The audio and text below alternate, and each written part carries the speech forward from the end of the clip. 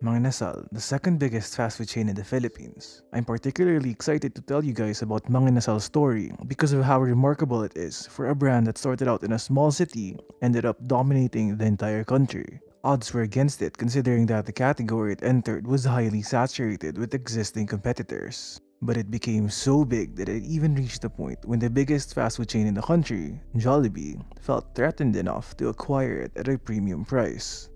So in this episode, we're going to discuss Mang Inasal's meteoric rise and how its founder, Injap Sia, started it all. Mang Inasal's founder is Edgar Injap Sia II. I'll be referring to him as Injap Sia in this episode.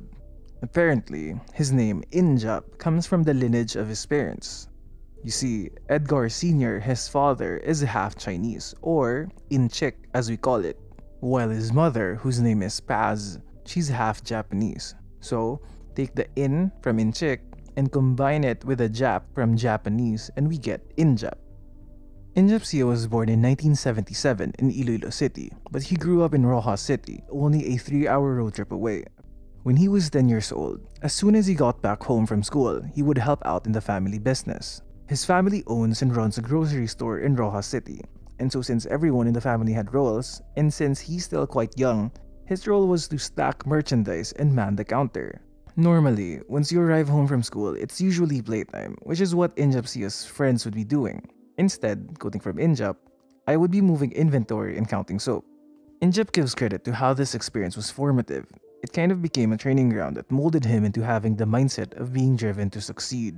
He was already primed to be involved in the field of business, and we see this becoming a reality as he starts a couple of business ventures while still at a young age. We fast forward to when Injap was in college. Injap studied architecture in the University of San Agustin in Iloilo City. While he was in university, his mind was already wandering elsewhere. And so, at the age of 19, he dropped out of the university.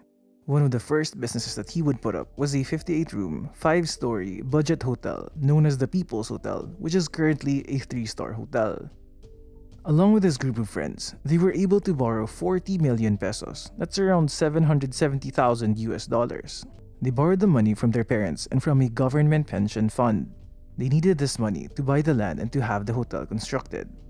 I'm sure you're feeling what I felt when I first learned about how they were able to get this much money for a project this big at the age of 20, since this seems quite a massive project for a bunch of 20-year-olds. And we're not alone, because Injap did share that when they were in the process of acquiring the property, the landowner himself didn't really take him seriously, and so he needed to do something unusual. In order for him to be taken seriously by older businessmen, he grew a mustache to make himself look older. And I guess it helped since it all eventually went smoothly. In fact, the hotel, named the People's Hotel, is still running to this day. The People's Hotel would be Injap Sia's first business venture. Of course, it didn't stop there. After the hotel, Injap would then launch another business, Mr. Labada, a laundromat business. Nowadays, there are laundromats in almost every corner of the city, which makes this business seem ordinary, but when Mr. Labada was in its prime, it was actually one of the first laundromats in Iloilo City. Launching this business solved a consumer need, which is what his next move did as well. He launched the Injap Photo Express, a photo developing store back when developing photos from Kodak cameras were still a thing. He'd still be very young at this point, but it seems like he already knew what he was doing. Injap actually mentioned that one of the ways that he was able to gain an edge in starting and managing his businesses was to hang out with the seniors. These were older entrepreneurs who had years more of experience in business. Safe to say that at this point, Injap has become a fairly successful entrepreneur from these businesses he has put up. It's an impressive streak, but none of them would even come close to what's about to come. In December of 2003, an opportunity came along. He'd be 26 years old at this point. An offer comes along that Injap Sia couldn't refuse. He was offered a 250 square meter space at the car park of Robinson's Place, Iloilo at a very attractive price. Overhead costs were so low that it lessened the risk significantly, which made it difficult for him to say no to the offer. This location is quite big, but I wouldn't say that it's the most prime location you could get at the mall since it's on the car park building of the mall. So it's not like it's right in the center of the mall. It's still a good location, but I wouldn't give the location as much credit as I'd give to the quality of the product. And I'm not exaggerating with the offer he couldn't refuse statement because Injap Sia said it himself, and I quote, "The price was so attractive that I couldn't forgo it, even if I had no business plan in mind. I bought the space not knowing what to do with it. You can say that the space came ahead of the concept. I guess after years of experience in helping out in the family grocery business and his other ventures, one thing you start to develop is some sort of sixth sense. A voice in your head that gives you the 'this feels right' type of feeling when you're about to make a decision. At this point, little did he know that this is where it all starts. Now that they have this location, they started getting to work on what business to launch. Injap Sia was trying to figure out what to launch that could benefit most from this location. As he was brainstorming on what product to sell, he had one important filter that sorted out the good ideas from the bad ones. He wanted the concept to have the potential to grow and expand on a nationwide scale. I like this tidbit since it gives us a glimpse into his decision-making process, something that many of us may overlook. According to Naval, a Silicon Valley investor, sometimes running a small business and running a billion-dollar company may take the same amount of work. They may need to work the same number of hours each day, and both may be focused and obsessed about their own businesses. The difference is, on the one hand, there's a guy or girl with a couple local restaurant chains that are doing well. And on the other hand, there's Elon Musk running a 40 billion company that's changing the automotive landscape. It's a good lesson to apply the next time you're thinking of what company to start. It means that you should aim for something big because sometimes it takes the same amount of work and might require the same levels of sacrifice. This is one of Injap's determining factors that narrowed down the possible products he should sell. Now, during this process, Injap Sia did his own research. There are 16 regions in the Philippines. They're all a part of one country, but each region has differences in terms of culinary traditions, eating habits, and preferences as to what type of food they love. The question in his mind was, despite their differences, what product can all Filipinos from different regions unanimously love?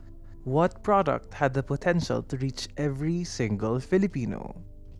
With this in mind, it all narrowed down to barbecue chicken or inasal. But why? Well, first, inasal is affordable. This is important because the purchasing power of Filipinos is not that high, so in order for a product to be accessible, it had to be affordable. Next, inasal is something you can eat every single day, because it's basically grilled chicken, which is a healthier choice. Third, inasal is easy to make. The magic of barbecue chicken all boils down to the freshness of the chicken and the spices in the marinade. The simplicity and affordability of barbecue chicken is one of the reasons why majority of Filipinos love it. And lastly, he had to consider competition. Jollibee and McDonald's were dominating the fast food segment. Chowking was dominating the Chinese fast food segment, and Greenwich was leading the pizza category. But in the chicken barbecue space, it was still up for grabs. He also mentioned that Jollibee, Chowking, Greenwich, McDonald's, and KFC were around since the 1970s and the 1980s, yet none of them bothered to explore the category. And so with this, Injap Sia saw the opportunity and decided to pursue it. He was gonna enter and win the chicken barbecue category. So now, he had the idea. The next thing he needed to do was to get capital.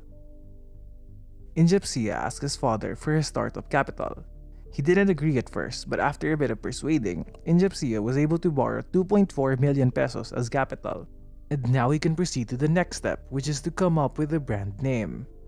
For the brand name, Injap Sia proposed to use the name Mang Inasal.